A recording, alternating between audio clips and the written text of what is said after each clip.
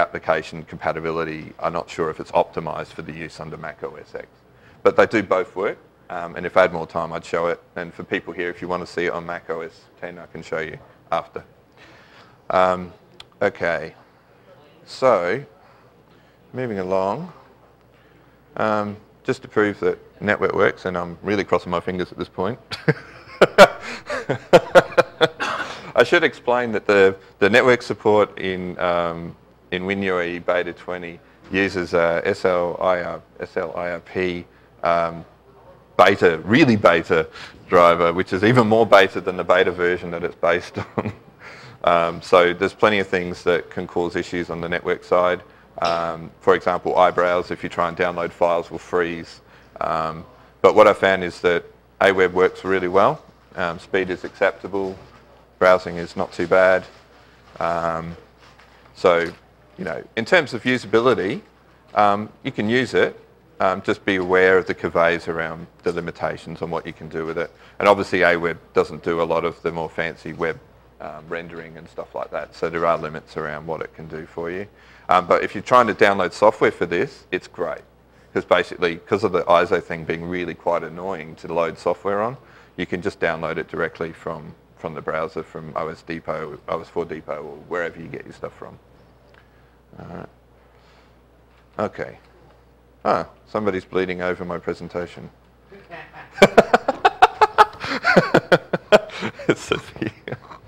Sorry to the internet.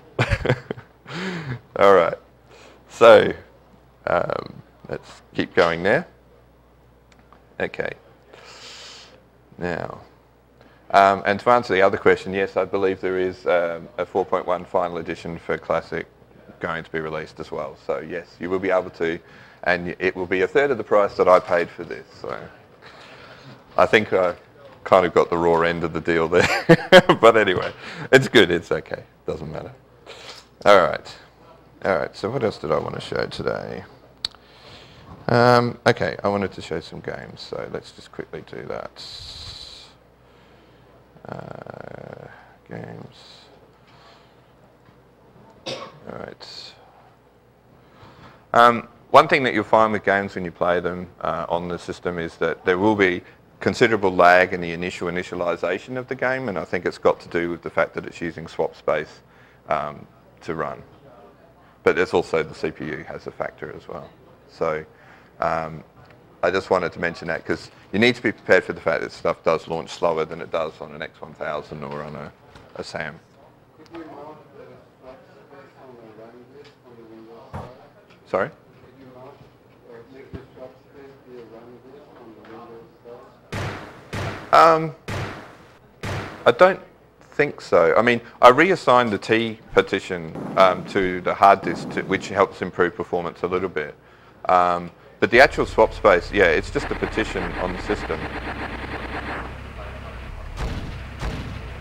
Sorry? You're still limited by the 128 meg. Yeah, that's right. The 128 meg is still what you've got to play with. Your RAM disk won't use that. It will only use that part. Thank you. The swaps. I mean, Yeah. on the Windows side, you create a hard drive that's on the RAM disk. Mm.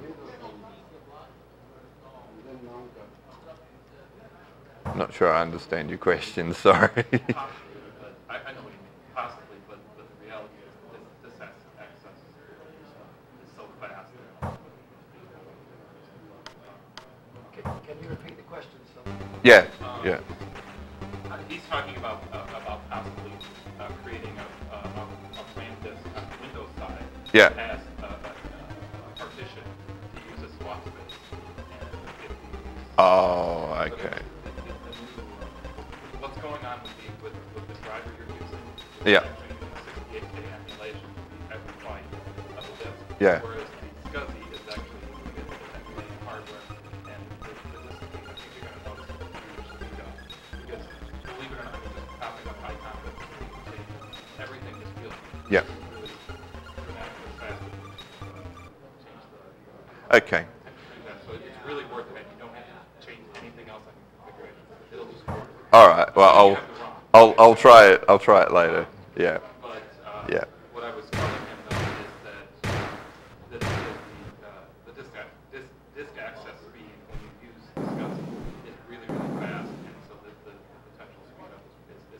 Yeah, it's certainly worth having the SCSI enabled. Yeah, and I just wasn't willing to do it for the demo because I wanted it to work. But I'll certainly give it a go later. I actually saw quite a bit of speed up switching to SFS too. Yeah, I've read that. I really noticed before on real Yeah. but on this I did notice the speed up. Yeah, Every yeah. little bit helped. Yeah, it does. It does. On this sort of thing where you've got so little memory and so much, anything that can help is worth doing. So, by all means, don't take my word for being gospel on how to build the thing. There's plenty of information out there on how to do it. So, just give it a go. All right. But as you can see here, just while I was sitting there mucking around with this, obviously, from a speed point of view, games work well. Speed's fine.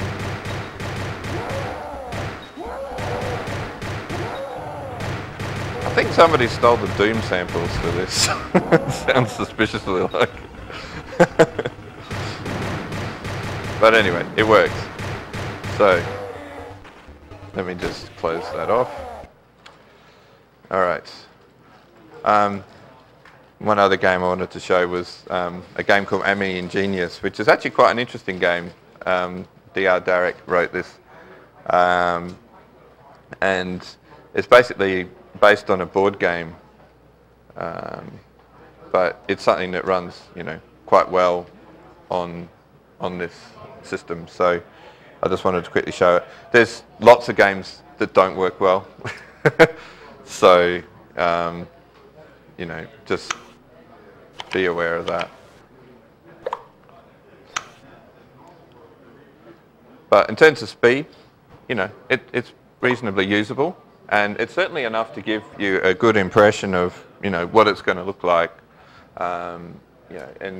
If you're one of those people who wants to try out AmigaOS 4.1 Classic, or just want to get an idea of what it's like, and is it something that I would want to spend more money to buy a full system to run, like a SAM or a X1000? It's a good entry point to just try it out and see, because it's a very cheap way to do it. So I guess the point that I wanted to show was that it does work, and it is reasonably well, performs reasonably well, but it does have some limitations around things. You can't use OWB at any decent speed, and then obviously other web browsers like Timberwolf and stuff, just forget it. So, I just wanted to set the expectations as well, just so people are aware of what you're going to get. So I wanted to, I guess, I have to keep my presentation a little bit short today because we're running behind time. So I just want to throw it out there if there's any questions or anything that people wanted to ask. Yeah, you used AWeb. Back in the day, AWeb eyebrows were right for top dog. Yeah. Yes. Eyebrows kind of went out. I don't believe that. Apparently, these guys are just discussing that AWeb and Eyebrows had a browser war, and that Eyebrows won the war, apparently. I respect his opinion, even though he's wrong. How was I? You're right about WB. I tried this. Yeah, that's right. How about eyebrows? Eyebrows, you can use it. It works as a browser, but if you try to download any files, they'll freeze if they're over a certain size. Yeah. AWeb's just better, apparently, because it doesn't do that. Well, it's good to have that covered.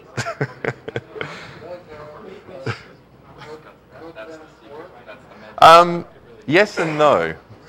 So actually earlier, during the programming seminar, I actually used this PowerPC emulation to do my coding, because I don't have an AmigaOS 4 machine with me on this trip, because it was too big to bring. So I actually used this, and I used CodeBench on this setup, and I did hit problems using the IDE interface on it.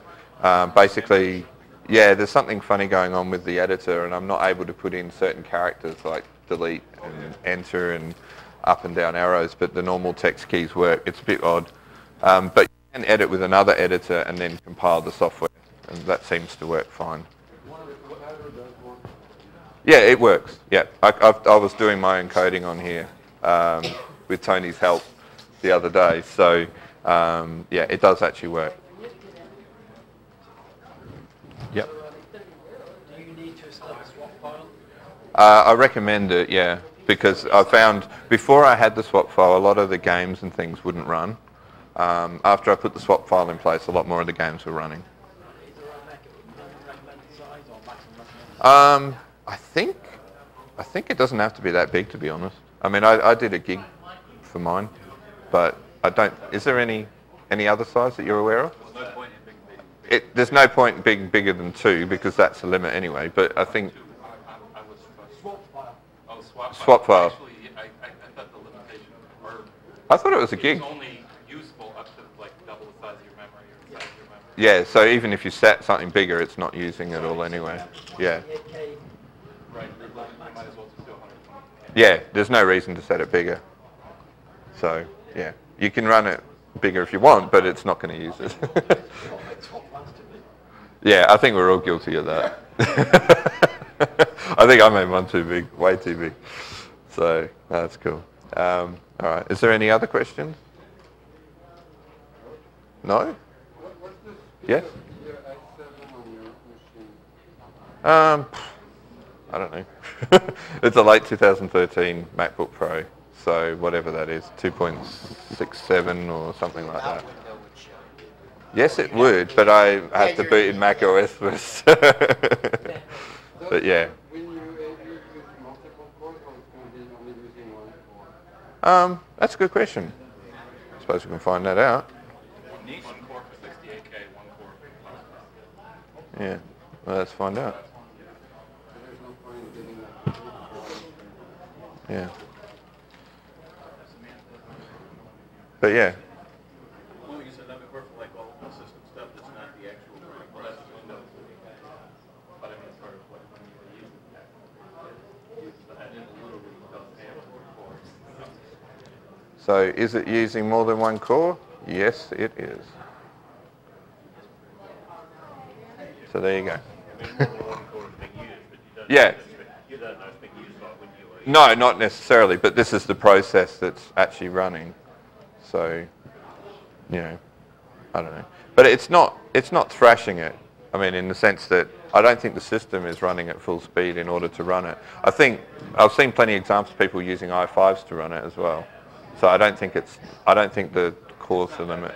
It's not that bad. It won't work on a single core CPU because you do need 2 cores. Because you run the PowerPC core on a different core. Oh, okay. Or the PowerPC. Yeah. Or whatever. I don't know what you do. So you need at least a dual core to run it. Yeah. Yeah, okay. Yeah. I don't know. I just bought the fastest Mac out there, and I figured it would probably be fast enough.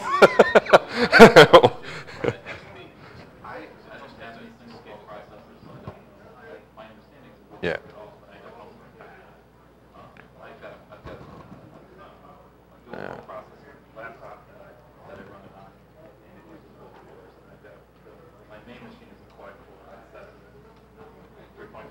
And that may be why I'm like prejudiced on the speed side, is because I'm a little bit faster. Yeah, quite possibly, yeah. Yeah. It's very useful. It's just usually the memory limitation and the graphics card limitation is big. Yeah, no, that's true. Speed is not the problem. Yeah. No, I understand. Yeah, so, all right. Is there any other questions from here? No? Maybe installation process, right? Is it straightforward or you have to take the full? No, it's not straightforward. I'd love to say it was, but it really, really isn't. Where are the instructions? Epsilon's blog? I actually do have some instructions for an older version, a beta version of it. There are updated instructions, as was mentioned earlier, to do slightly faster SCSI and stuff. You can go to EAB's website and just click on the Win-UAE forums, and they actually have an install guide there. I'll just bring it up here. This is basically the install guide, and it shows you exactly what to do, what setups you need, blah, blah, blah. Preparing the hard files, setting up the partition, the configuration of Win-UAE, the actual config files or example ones are included, so you can use them as a base, so you don't have to sit there and do them yourself. And then just customize the locations of the hard files to your system. And then obviously, there's plenty of discussion here. It basically shows you all of those steps. On the blog that I did for this, I actually showed the screenshots from my setup and how I did it. But the setups are a little bit different now, so you can choose whatever you think suits you. Alright. But there's lots of information. There really is. When I first started, there was very little information, and it was really hard to get information about how to actually configure this correctly. And I think that's why lots of people have lots of different configurations, is because we all build out from different. Yeah, it was really picky about what worked, what didn't, and each beta changed the game each time. So it's getting better and better. I should warn though that the beta version is beta. And I haven't tried to use it to run normal Win-UAE emulation after installing it. So I'm not sure how well it works with the other emulations. So my advice in that regard is to have the two side by side. Keep the old one that is stable and just keep the development one separate and run that when you want to use it. And that way you can still go back to the other one if it turns out not to work. Because I'm guessing that with all the optimizations that they've done to make PowerPC work, I'm guessing there's probably some side effects for old, original Win-UAE configuration. All right. Yeah. All right. Is there any other questions? No? Yes? Maybe? Yeah, for those who are actually here, I'm sorry, but I don't have time because there's other people that need to present today. For the guys who are actually here at Amiwest, I'll show them the FS-UAE setup and how that actually works on Mac OS 10. But I just didn't have time to do both today. All right. So, thank you very much for your attention today. Sorry if this was a bit rambling. I hope it was useful. And I guess we'll catch up again another time.